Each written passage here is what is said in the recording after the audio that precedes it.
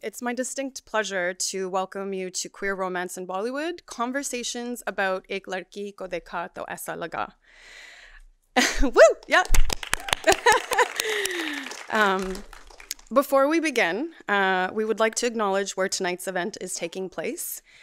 We're on the treaty territory of the Mississaugas of the Credit First Nation and the traditional territory of the Haudenosaunee, Anishinaabe, and the Huron-Wendat. We are grateful to have the opportunity to support First Nations, Inuit, and Métis communities by showing the works of Indigenous filmmakers here at TIFF. For instance, we are currently showing Nipa Wista, Maso Win, We Will Stand Up, director and educator Tasha Hubbard's personal reflection on the death of young Cree man Colton Bushy, and the trial and acquittal of the man who shot him.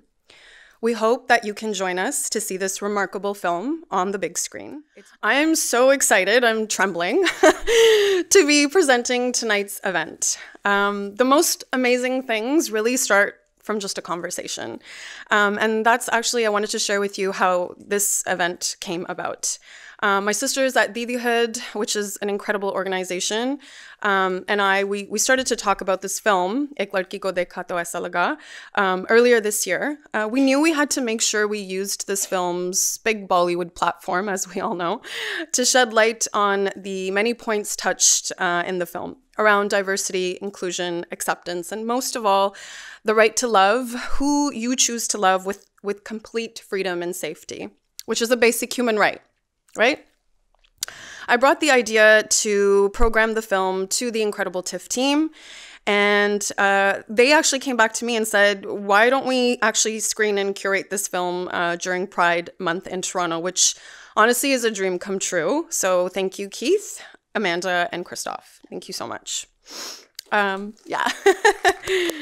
Incredible TIFF team.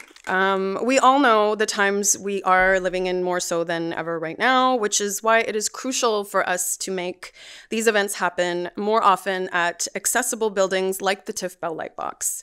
My main goal as a programmer through this event and others is to continue to create safe spaces for the most vulnerable communities amongst us, and you are all doing the same by being here tonight, so thank you.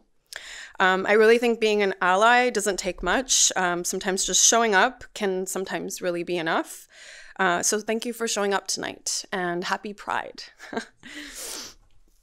Before I kick off the screening, a reminder that we hope you'll stick around after the screening as members of the South Asian community, LGBTQ community, join us for a roundtable conversation about inclusivity and representation in mainstream Bollywood. Tonight's moderator is Indu Vashist, and panelists are Amita Handa, Burka Gupta, and Aditya Agarwal. We'll be back to talk to them soon. Yes, woo! Just to start off, I wanted to give a little bit of context for this film for those of you that aren't aware. So this is the first mainstream Hindi language film that's come out since the writing down of Section 377 of the Indian Penal Code. Section 377 was the law that governed, that criminalized same-sex activity, particularly sodomy. There has been decades-long battle to write down this code. So I just wanted to kind of acknowledge that this is the first film that's come out since then. This film comes in a long line of artistic production that has been pedagogical in nature, challenging attitudes towards homosexuality in India. And we've seen many films come and go in recent times.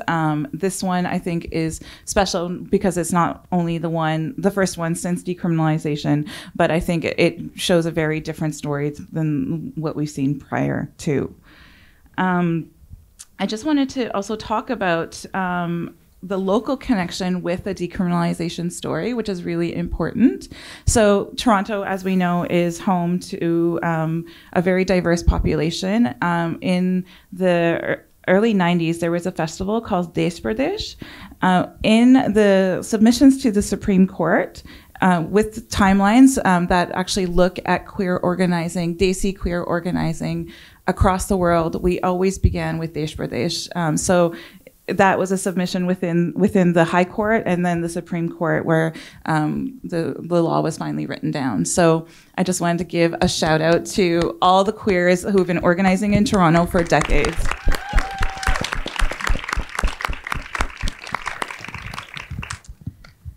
So I'm just going to jump right into the question. So this question is for everyone.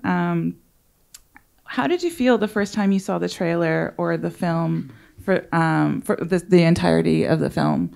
I know for me, when I first saw the trailer, I was like, I'm pretty sure this is gay, but there's no hints in the well, there's hints enough, but it was a bit of a teaser. And when I finally saw it in the cinema, there was a loud gasp, even though we were with a whole bunch of queers, like from everybody else around us. There was a gasp when she finally says, that she loves a woman. So I just wanted to know how you felt watching this film or the trailer.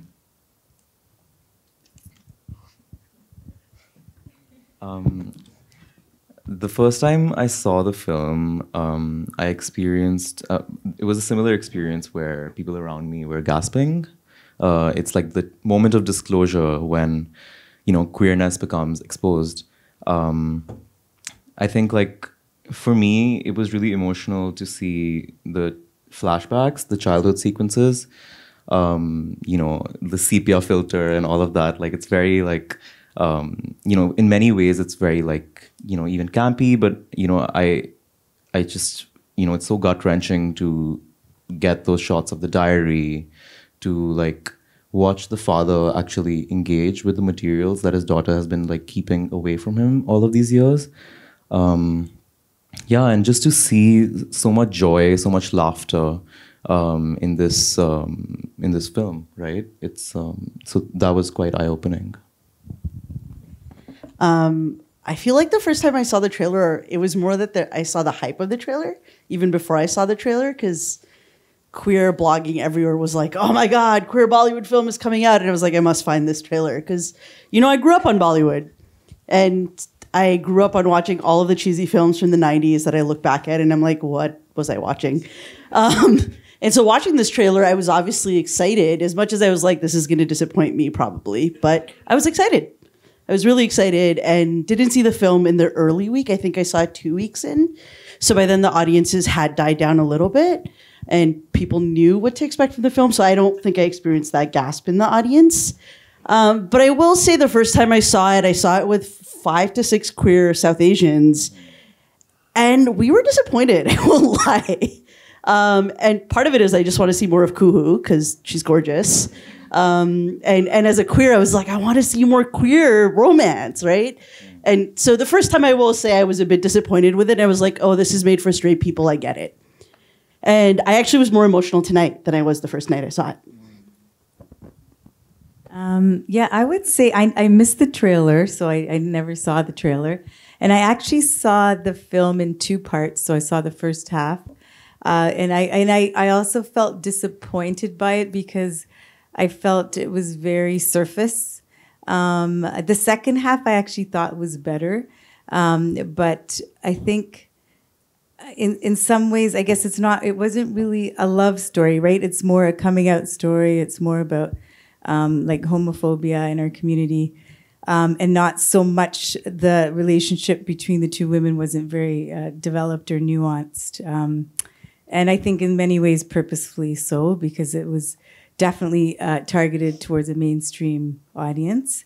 I think I did feel that disappointment too, because I felt it was very surfacey. The second half, though, I have to agree with what you were saying, Aditya, in terms of, for me, the strongest character in a way was the father, because he's kind of like the father maybe every queer person wants to have eventually, right? Because he in the end, we're taught from such a young age that what matters the most is what people think of you, and what the community thinks. And I think in the end, he's sort of saying, no, I'll do whatever it takes, to make you happy. So I think in that way, and some of the references to the loneliness, to the homophobia, to the silencing, the diary. I thought those were also powerful.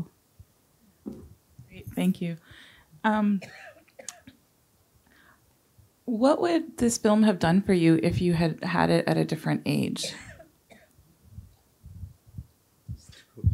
You want me to start this time?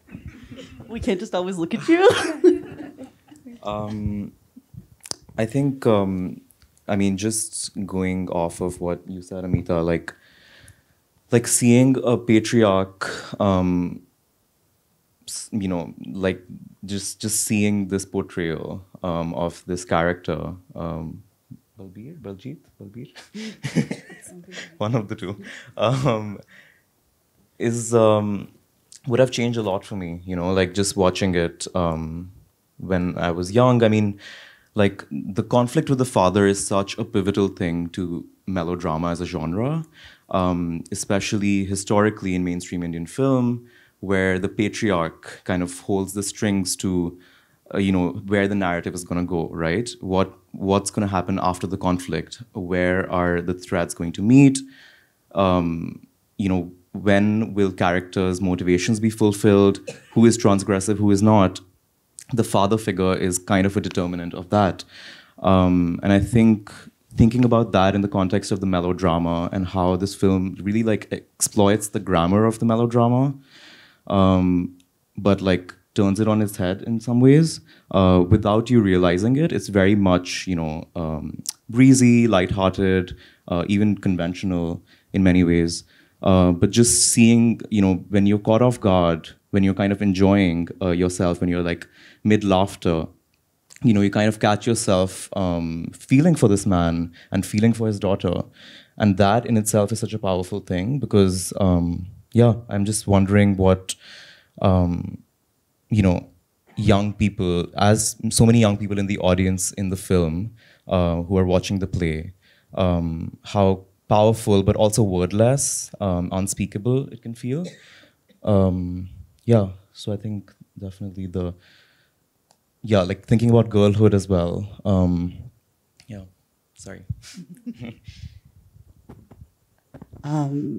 Yeah, I don't know what it would have meant, to be honest. I didn't realize my queerness till my 20s. So, like, to be blunt, I already had a long time experience of my father letting me down, right? Like, in terms of what it meant to be a girl and what it meant to deal with the patriarchy, right? So I don't know if at that time I would have felt like, oh, I'm going to show this to my dad and then things will be different, to be completely honest, right? I think representation matters. So I do believe that being able to see this film and be able to see a representation of Bollywood that in some way could have constructed a different hope or reality would have been very meaningful. And it would have been nice to be able to be like, hey, there's this queer Bollywood film, let's all watch it together. Or there's this one character that's less problematic this time, let's watch that one instead. So I think that would have been really impactful. I don't know. I like it's interesting because I actually saw my father in the Anil Kapoor character. Like I could see, because my father was very much this kind of person who wanted to love his child. So I definitely identified with that and that struggle. I don't know if it would be a film that would have been vindicating and helpful, or if it would have caused more tension and more. I don't know, but I think in some ways what you were saying, Burka, in terms of having a mainstream Bollywood representation, that because so my parents were complete Bollywood junkies. They used to, like, when the VCR came out, they would be watching like 3 Bollywood films back to back, 9 hours of just sitting there. So I think that in some ways that, yeah, then there's like some reference point, some mainstream reference point that they can enter to maybe try to get some kind of connection. Yeah. Yeah, and if I can add to that, I guess, like, my relationship with my father is great now, by the way. It's a long progress. It's always a work in progress, I feel. What I'll say is, like, as also someone who grew up watching Bollywood all the time, like, every story is about a climax. It's about an interracial. It's about things. And I can say that from experience, watching Bollywood films didn't necessarily mean that I felt like in the home space, those were values then got incorporated. Like, it was like, those are those people. Those are the filmy people. This is not what we do. So I feel like when it comes to the film, it meant a lot for me, but I don't think it would have necessarily changed anything in the conversation for me at home. I mean, for me, I think that this film actually would have been quite impactful. I grew up in the Moga of Canada, which is like a small Punjabi village in which this, like I actually wrote a piece many years ago called Confessions of a Brown-Skinned Redneck, which actually very much goes along the same kind of storyline and feeling of aloneness. And for me, like I felt growing up here that being queer was like meaning that you had to be white, right? And like, so for me to see any kind of brown representation and anyone actually grappling with a family, I think would have been very impactful.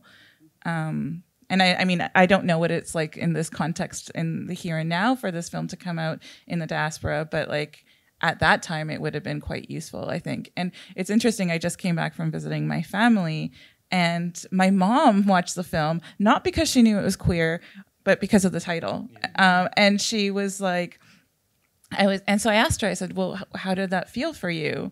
And she said, I think it's very educational.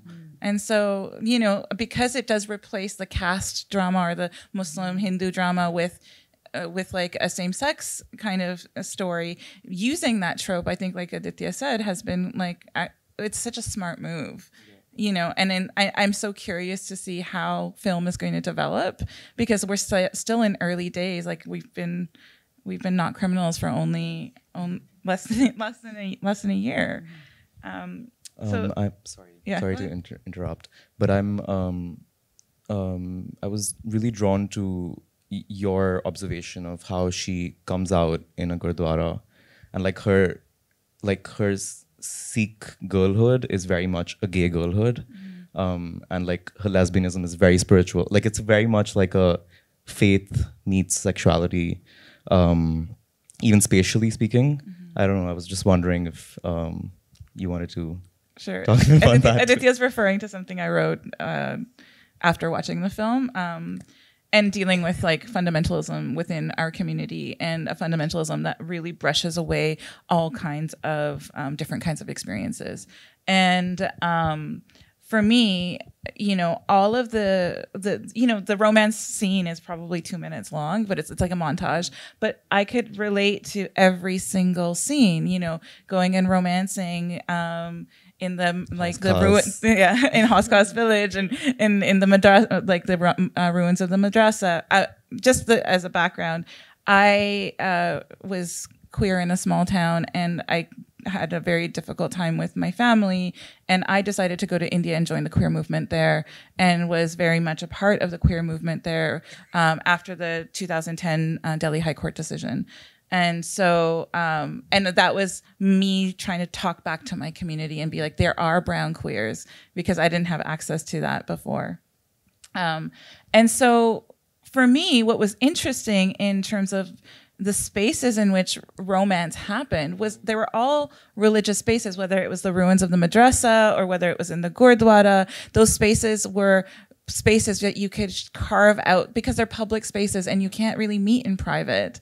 And so finding those like public spaces that are crowded and where you can go unnoticed was really a beautiful thing. And to see how you're unnoticed, but you're also noticed and you're protected, because, you know, those are the spaces in which like violence is less likely to happen, or at least specific kinds of violence is less likely to happen.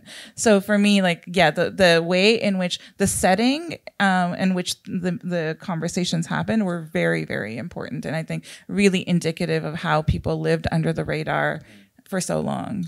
Yeah. Like so many of these spaces of faith, and even like the wedding sequences, they're like women's spaces, gendered, like feminized kind of spaces. And, you know, like so much of female desire, it seems like in the film seems to direct that, it seems to like encourage it almost, homosociality in some ways. But yeah, thanks for that. Thank you. So my next question is actually for Aditya. You're a film programmer. In recent years, there's been a lot of progressive representations in the Hindi language cinema. I hate the term Bollywood. I'm trying not to use it. And with the advent of television, like the streaming services television, I'm thinking of like different representations like Margarita with a Straw or Kapoor and Sons or Angry Indian Goddesses, Aligarh, Sacred Games, Made in Heaven. We are seeing a shift, and now post decriminalization, I'd like to ask you how do you imagine that queer representation in Indian cinema will change? That's a big question, and I've been thinking about it. I feel like, after having seen Ek Ladki Ko Dekha To Aisa Laga for the third time, I'm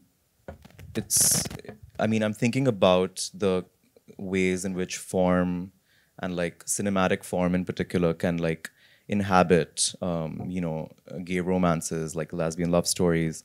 What does it mean to have a big funded, like high budget studio project with mainstream actors actually greenlighting a project like this? There are so many possibilities. I'm sure there's a lot of great work happening. Gazal Dhaliwal, the Punjabi trans woman who's written this film, is, doing more writing, and there seems to be, incredible writers and, content creators. But I'm particularly drawn to how, like, films that don't really carry markings of queerness can still be read as queer. And I think a lot of what the diaspora has done is it's crafted queerness out of mainstream, very like male-gazy representations of women, of like female intimacies. Like I'm even thinking about, I think it was in an interview with you, Amita, where there was like a reference to a lot of the soundtrack, the Choli Ke Piche Kya Hai, and which translates directly to what's behind the blouse. It was like it was a very like raunchy number, right? Made for male consumption, but the way in which a lot of the diaspora has adopted, such cultural products is to queer them. But perhaps, there are films that are, very much outspoken about their queer narrative. But I'm curious about how films that aren't ostensibly queer can, still kind of carry that, And I feel like in many ways, this can be one of them. It's a story about a family. It's a romantic comedy drama. Going into it, it can be so many things, right? Yeah. And also, I think I'm particularly interested in the ways in which, politics is intersecting with kind of like queer liberation, if you will. And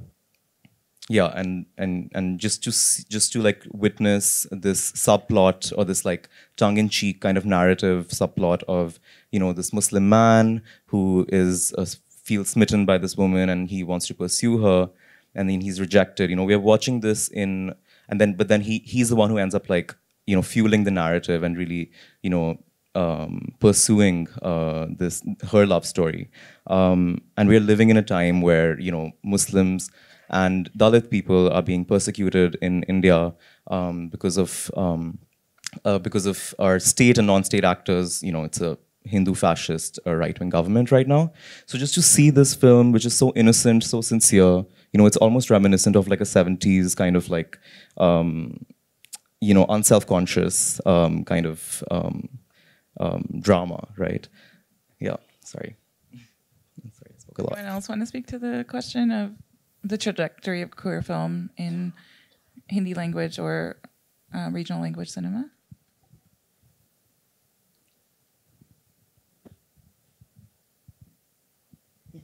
I think the only thing I'd add to, like, you've said so many great things, it is the piece that, like, it's great to be able to have a film that's like explicitly queer in nature, and it got a lot of media publicity well before it was out. So I don't know the answer, but I'm curious how many people already knew it was a queer film in India and chose not to go to it because it didn't do well in the box office, right? Like let's be honest about that. It didn't do well in the box office, whereas normally a mainstream Bollywood romance like this has an audience, and it does fairly well. So I have this curiosity of what it looks like to actually like do the subversion of queerness. And we do start seeing more and more queer characters in films. And for me, I think a Bollywood that's moving, or a Hindi language cinema that's moving towards like accepting and seeing queerness, is when we can see characters that are positive in films, and not just the like continuous like, look, we're queer positive because we have that really effeminate man who's the sidekick, right? We see that play out again and again in Bollywood film. And for me, I'm like, even right now when I think about North American film or North American TV, what are the ones that I go towards are the ones where queerness just happens to be part of the character's identity, and it's not the centerpiece, and it's not the joke, and it's not the piece. And so I think Bollywood will get there, but I do think they have a long way to go, because they've made a livelihood out of making queer and trans characters the joke in their spaces, and then saying that, look, we're queer positive because we have that effeminate gay man, or because Dostana happened, clearly it's positive, right? I was going to add to that too, like if we look at, say, when Fire came out, and how at the time cinemas were literally burned down, and now then there's Dostana, which again was basically making fun of queerness.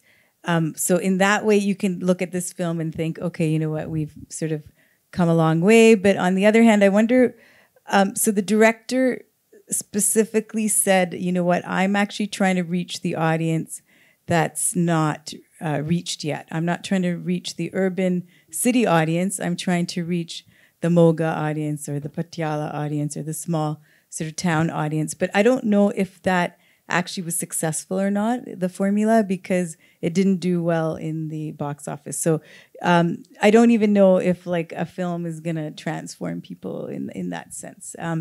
But so you wonder, okay, so in many ways it was toned down to reach that audience, but I don't know if that audience even would have gone to the cinema to watch the movie. So I will add that it got added to Netflix very quickly. I don't know if anyone knows if it's on Netflix in India. No, it is? Amazing. And I was listening to a podcast with Shelly Chopra Dar, who was talking about the intentionality of the film. And one of the things she said really resonated with me, which was that a lot of the people who might be interested in viewing this film are in the closet, is the way she framed it, which I thought was very interesting.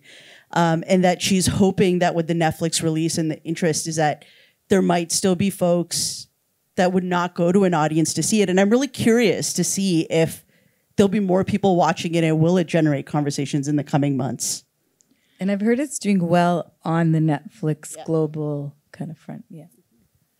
Well, the one thing that's really different about this film versus every other film is it actually shows like people in a non-urban center. Every other one has been English-speaking, urban-centered, and so this is like a very different phenomenon. So I think we'll see how. I don't think you can measure it from box office, this particular one, because there would be a lot of stigma probably to go to a film like this if you're closeted. So I think we'll see ripple effects later. My next question is for Amita. You've spent decades claiming Indian music for queer people. What did you think of the soundtrack for this film? Was it a lot of references to older songs and? Yeah, I mean, there was like 3 classic songs. So of course, Ek Ladki Ko Dekha, which I really love that song from that original movie, which they used again. And then there was the Malkit Singh's, oh my God, Gurnal Ishq Mata, which of course is like a dance for a classic even today. So any version of that song will make people dance. And then there was Longavacha too. So I think they're all beautiful songs. They're timeless songs, and I think they were sort of chosen purposely to sort of engage that mainstream Punjabi audience. Yeah. And can you speak more to reclaiming songs, because that's been a huge part of the movement as well, and you've been doing that like independently here for decades. So. Just what the role of music is within the queer community, especially mainstream music. Well, I think kind of what you were speaking about before, like there's a lot of songs that might have been written, like say for the male gaze of women, but then within the queer context, people sort of reclaim those songs and make it, infuse it with their own meaning. So, I mean, there's so many classical songs or Madras song. There's just so many songs that I think when on the queer dance floor, first of all, everybody wants to be that Bollywood actress, so it brings that actress out and all the queer folk. But and just the animation and the majesticness of it all. So I think for that, it's pretty incredible, and Bollywood cinema is full of that, obviously, that kind of fantasy and that over-the-top exaggeration of, and I think and that's what I find people love on the dance floor, so queer folk really kind of being able to bring out that part of themselves and in a space where there's some kind of safety. And sometimes that's accomplished and sometimes it's not. Like even in Toronto, like in Bayshore, we've struggled so much. And sometimes I feel like I've lost the battle there. But there's been a lot of spaces where people have, also taken over and tried to create those spaces as well. Yeah. Thank you. Within the queer Azadi marches, we don't call Pride in India. We call it queer Azadi generally. There's always like the latest item song is being sung, or there's the classics Pyar Kiya To Darna Hai Kya, and Bhavaraman is another one. So it's popular music plays a big part within those spaces, which you don't find as much here. Like here, there's the separation between the dance floor and the marches, but there's like people sing it, people sing, people dance in a very different way. My next question is for Dekha. For the past 20 years, the bulk of queer artistic production has been pedagogical in nature, especially South Asian. Many works are about convincing the family to love and accept queer people. Do you think that this pedagogical film, Ek Ladki, has the same effect here in the diaspora?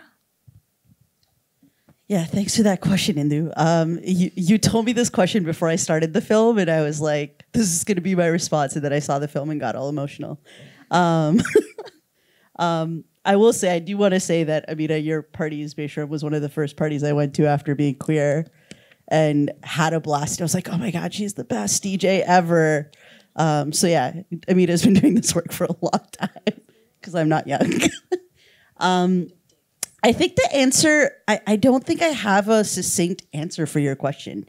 Because, I saw it with a bunch of diasporic folks, and I also saw it with folks who are not born here when we saw the film. And like I said, all of us were like, I don't know if that did it for me. I don't know if like that's really the message that's going to get me somewhere. And we knew that like, we could like theoretically in our heads be like, we know this film was made for an audience that is not us. Like I want, like as much as I wanted to see a queer romance on screen, I knew that was not the intent of it. And so I think about diasporic communities, and I had conversations with my friends in queer South Asian communities to be like, what does this film mean to you? Did your parents see it? Did you so? And to be honest, most of the folks I talked to, they're like, my parents have not seen it. They go see every Bollywood film. They didn't go see this one. Or folks being like, it's not even on their radar. I even put it on their radar. And so it's been a hard conversation with diasporic communities, to be honest. Because for most of us, I don't think that the film has done anything in terms of our relationships to family. And I'm sure there's people who have a different experience, and this is me not speaking for every South Asian diasporic person. But we also, like, I know I recognize the impact this film has on my friends that are newcomers, for my friends who do have families back home and what it means for them. Because I think for someone who's been a patron of the arts in Toronto for like 15 years almost, I get to see amazing queer South Asian representation in this city, right? And Bilal, because you came so late, I'll do a shout out for you because you came just for me. Like my friend Bilal, who did their play last year, Acha Bacha, if anyone saw it, or has it been? No, it's been a year. Or is now doing another play this Saturday. Like I've gotten to see good queer South Asian representation in theater, in film, and I think a lot of diasporic South Asians who are connected to queer communities get to see that here every day, on the regular, maybe not every week, but every few years. I feel like that has a larger impact on our narratives with our families and our communities. Like just a couple of months ago in Mississauga, we got to see a play that's very similar to this, actually. Satish Wed Savita. Some of you might have been familiar with it. Savitri Productions. Savitri? Yeah. And they staged it a second time because it was good enough and popular enough that the city of Mississauga funded it. And it was exactly kind of a similar construct where they're setting up a wedding setting. And then at the intermission, the big reveal is that it's two girls who want to get married, right? And so I think about the impact of something like that, which like a lot of straight people, a lot of aunties and uncles in Mississauga went and saw. And I think that'll have a larger footprint than I don't know if this film will. So I don't know. I find that the diaspora has a disconnect in my experience with Bollywood and Hindi film because they see it as this like thing that's floaty up here. Like it's fun to watch. We want to watch it every day. My family also will watch every single film that comes out. But I don't think that they connect it to their lives. At least that's been my experience and for a lot of my friends. And so, yeah, I don't know what the impact of it is on diasporic, like for second generation kids in the city. I think our conversations earlier around representation for ourselves and being able to know that there is room for us now, or that room is being made, and decriminalization we know has an impact and has a meaning to us as well here. I think that's the piece that is probably more meaningful than the movement of familial relationships. I was just going to add too, as like someone through Bayshram that attempts to straddle both the sort of straight and queer communities, and sort of have them come into one space. I mean, and like sometimes, you know, it's queer positive and we're able to accomplish that, and other times it's not. But I'm very aware that like this film actually also touches on so many other things, like the cultural expectations, the patriarchal sort of context of where a lot of women have to, I guess, endure some of those familial expectations, and I think that in some ways tries to say, hey, you know what, like whether you want the father trying to be a chef and that's not expected, or the Juhi Chawla character who is kind of like this middle-aged woman, but she's sort of she in a way occupies this alternative narrative because she's independent and she's the one who's kind of progressive, right? That's kind of trying to tell the father, hey, and to try to confront the father and his Islamophobia and things like that.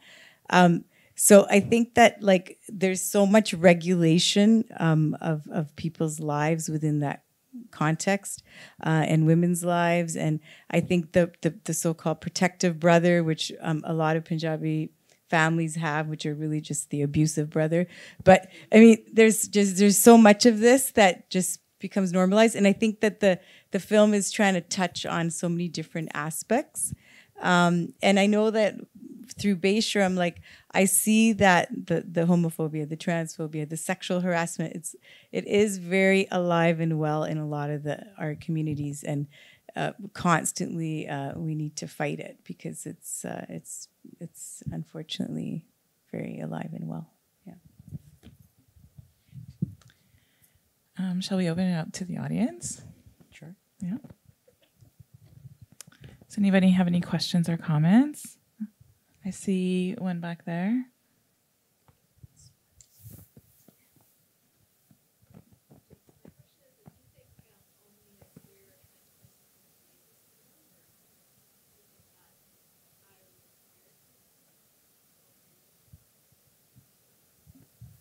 I'll just repeat the question for folks in the back because the mic wasn't working. The question was, do you think only a queer or trans person could make this film? Or that required that eye? Sure, I'll answer it. I have complex feelings about non-queer people being in acting roles in the film, but I can understand the importance and the role that they play to give it a larger stage.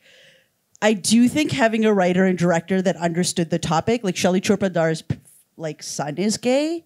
I think the nuances of the ways and the delicateness where the film handles the material, because you can see it, you can see the films, and for queer folks in the audience, you can notice it, whether it's the girl at the end in the audience and you're like, that's the gay one that they're portraying, right? Or the really excited man at the end. Like those little delicate moments, I don't think would have been as seamless and as well done, and also the chemistry between the women, if it wasn't directed or written by someone who understood the community. Yeah, I think I agree. I think that there's an authenticity to it that probably would not be there, and unfortunately, we'd probably get another sort of male gaze on the whole, that kind of gaze in the way that story is told, especially to women. So I agree that I think it should be. I think it definitely should involve either partnering or like some connection, allyship with queer community to produce the film.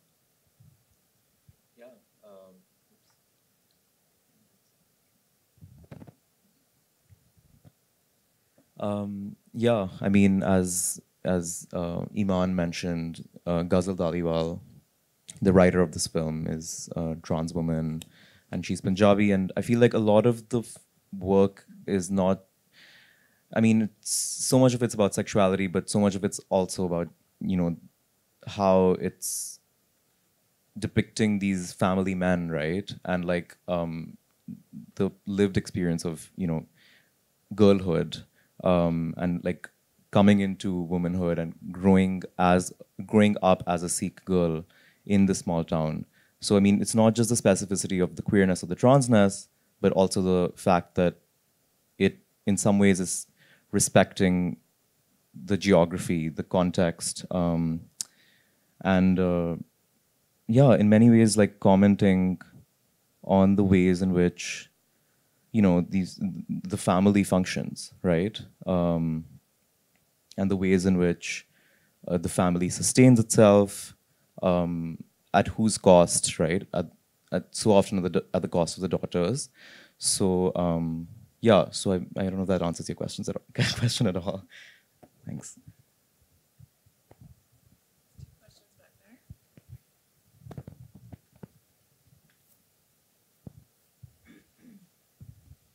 I think I would add something to what Aditya said. It deals with girlhood, but it also deals with toxic masculinity and the imposition of toxic masculinity, and the brother character's abusiveness. I also read as him being closeted. There's that scene in which there's the gay boy, and in which he is fondling him. And to me, there's other subtexts that are in there. Even the even the image of the diary and her like her illustrations, really like that memory of her witnessing that violence happening onto that boy, like that's kind of etched in her mind. She's painted it, she remembers it, she narrates it in the Gurdwara.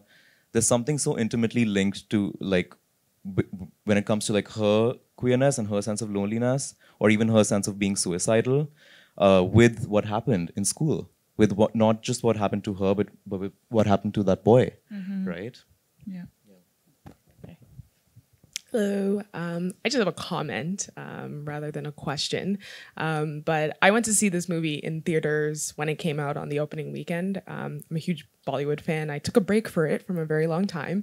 But in high school, I grew up in Mississauga, so naturally I was surrounded by all Indians, or many Indians, and came to start watching Bollywood. And then for about maybe I'd say 10 years, I took a break from Bollywood. And then last year I went to India and, was like, oh, I need to get back into this. And so I started watching. And when I saw this trailer for this film, it was during the winter holidays, and I was just like, okay, like this is a first in terms of mainstream.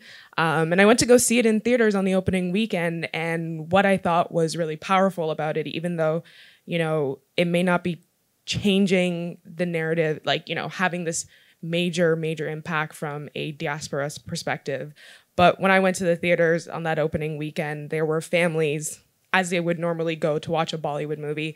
You have grandparents all the way down to children who are 5 years old who were in the theater. Everybody, yes, they did gasp, but they all stayed and they watched the film all the way through. And I'm of Nigerian descent, and we have Nollywood. But I always tell my friends who are Indian that Nigerians and Indians are quite similar in terms of the things that Nigerian, the culture places value on, and the way the patriarch is very strong, and what women should do, what men should do. And, in Nigeria right now, being queer is essentially a criminal act. And so we haven't even got to the point where it has become decriminalized. And I remember when I finished watching this movie being like, I wish this movie was also playing in Nigeria, or there was like a Nigerian version of this, because it touched not only on queer, but it touched on Islamophobia, it touched on bullying, it touched on what the role of men and women should be. And these are conversation pieces that need to be happening in Nigeria as well, or within the Nigerian community, that don't happen simply because it's just things that we don't talk about.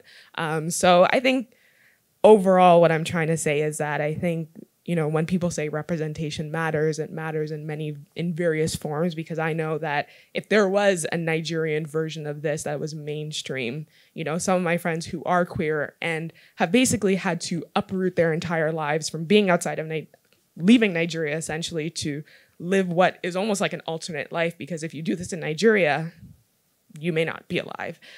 So I think there's always, always the remembrance of the importance of representation, and hopefully, this opens the door with having Anil Kapoor, Sonam Kapoor, a big studio backing this, it being a mainstream film will open the door for more content and hopefully more conversations. So India should be happy that this came out, because Nigeria and other cultures around the world would definitely benefit from having something like this too.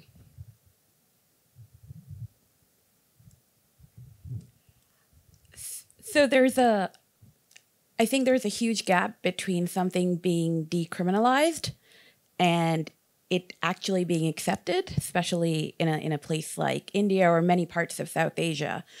So I'm curious as to how has India responded to the decriminalization, and B, how if there's any knowledge of how the filmmaker decided to make this film in this moment, roughly a year. I would say probably took longer and probably started being made earlier than the court passing the ruling, but I'm just curious as to both of those aspects. So we knew the court date was coming up for the last 2 years. It was quite clear, and there was a lot of strategy. So because the case has been long pending, just in a nutshell, the Delhi High Court decriminalized, then the Supreme Court a couple of years later wrote down that reading, and that which was a very strong judgment. It's the best judgment on decriminalization probably in the world. It's based in human rights. It's based on it's based in a very different set of language than any other court case around decriminalization. After that, the Supreme Court wrote down that reading when it was challenged by every religious group in the country. And so there was strategically just there was a loophole in that usually you could do a judicial review, and we found a loophole in that. But basically, what people knew this decision was going to come. There was a lot of hope that it was going to be positive. The bench that presided over this case was positive. So I think there was just people were waiting with bated breath for the decision to come down, and I think for something like this to be made. So while it takes a long time, the movement has been working for about 20 years, and there's been various elements that have been kind of pushing that along. So in terms of things on the ground, I have done support work on the ground, not since decriminalization, but a few years prior. And, you would be quite surprised at the kinds of things that are happening. People are emboldened because the way that the movement has been organizing was to write in regional language newspapers and to write very personalized stories. And I was a columnist for the New Indian Express for a few years, and every time I wrote a piece that was personal, I would get a flood of emails from around the world, and so I think that there's been a lot of on the ground representation. And that was always the strategy within the movement, to have various levels of representation. And like, we weren't really relying on Bollywood. We knew Bollywood would once at some point jump on the bandwagon, but you know, there's been lots of other productions made, and people, there's a companion piece to this film would be a film called Ye Freedom Life, which is made by an experimental filmmaker, which actually gives a very different story. It's about working class, a trans community, as well as a femme community operating out in the open in Delhi. And it just takes this one neighborhood and it looks at how people negotiate their lives, their queer lives. And it's not easy, but it's also not as hard as you would imagine. And so I think there's no one blanket brushstroke that we can use to be like queer lives are easy or hard. People are in it and they're dealing with whatever they're dealing with. The caseworks that I was working on I was working in Bombay, and people were always in butch femme couples running away from their small towns and trying to establish themselves in the big city. And there's many reports. I was working with an organization called Labia, Lesbians and Bisexuals in Action. And that was like all of the casework that we did. And many reports have been actually come out since then about those kinds of migrations that are happening of queer people to cities. So I hope that answers at least part of your question. And maybe there's other people on the panel that can speak to it. Thanks for your point earlier that like decriminalization doesn't mean, and you know, we know that in Toronto, we know that in Canada, right? That even post decriminalization, for a good decade or two after, the police were still targeting us in bathhouses. We were still being attacked, and like I would even argue till present day we're being attacked, right? So I think some of it is like from a Western construct for us to like really decolonize and rethink like what the framework is, because whether decriminalization came a year ago or not, like it's not like this has been like a very, very, very long fight in India, right? And you know, there's tons of prides in film festivals, and I would say that the queer and trans community in India is so vibrant. And like, I'm not even someone who spent time in India, and I get to see it even online. Like, I just today was like, the film festival in Bombay, the Queer Film Festival, is celebrating 10 years this year. Right? Which is huge when you think about it. And so sometimes it's about like deconstructing this concept of, does decriminalization equal a vibrant queer life? Because queer life is so vibrant in India, and trans rights are just like, I would argue in some ways even ahead of us in the ways that they think about trans people.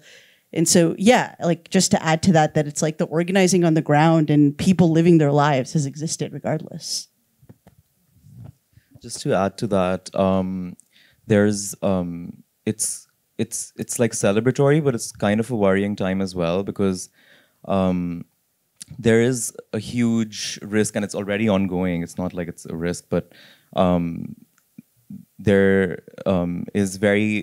like an ample threat of the queer movement or queer celebration not only being co-opted by like, you know, the Hindu right-wing kind of rhetoric, but also in many ways it's very much part of it in some ways. So you'll see a lot of like wealthy elite queers who perhaps also, you know, continue to support really awful things that are ongoing. I mean, at this moment, the transgender rights bill, as well as there's an anti-sex trafficking bill, they're both really harmful and really violent legislations that are in process, that are supported by these big that are supported by the polity, right? So yeah, they're particularly harmful to trans women, to hijras, to sex workers. And meanwhile, we also have the sentiment of rainbow pride and like this kind of like, oh my God, like decriminalization, this is the new headline. But really it's eclipsing a lot of, you know, minor violences that are really terrifying actually as well. Yeah. Right. And we have seen the saffronization, like the Yes. of the queer movement, and that's something that is of concern. And those conversations have been ongoing for many, many years, for the last 10 years of right-wing forces kind of infiltrating the queer movement, but not just right-wing forces, but also corporations. Like, we had kept our prides unfunded for many, many years. And, you know, I remember one year I was organizing the Azadi March in Bombay, and Google and the Royal Bank of Scotland and a whole bunch of other banks just infiltrated the march with their branding and and it was a very big fight between gay men and lesbians to actually, like, the lesbians being like, we will not take any corporate money, we will not be whitewashed in this way, we want azadi as azadi, and a lot of the gay men actually arguing for a very different version, which is much more of a contemporary Western version of Pride. Yeah. Which is why I think, like, just seeing, seeing the Gurdwara, like seeing the photo of Guru Nanak in this film, like just seeing these very traditional markers that we would associate with, conservatism, is such a freeing thing in this film. Yeah. Mm-hmm. I have one last question over here.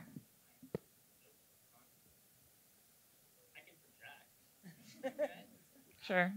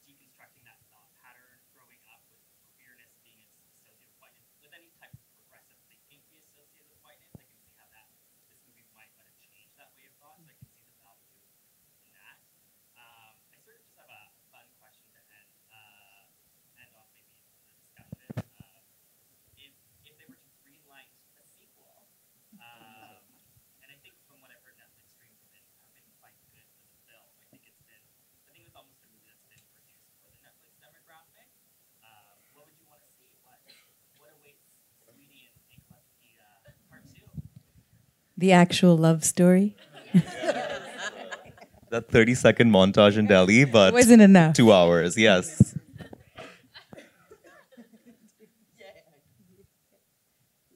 I want them to break up and have an actual other romance. It can't be that, like, the first gay Drama. person she ever meets is the person she falls in love with.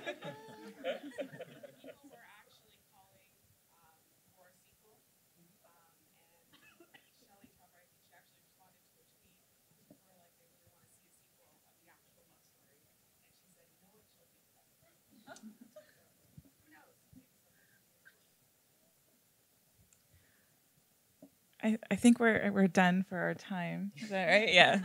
I want to thank my esteemed panelists. Thank you very much.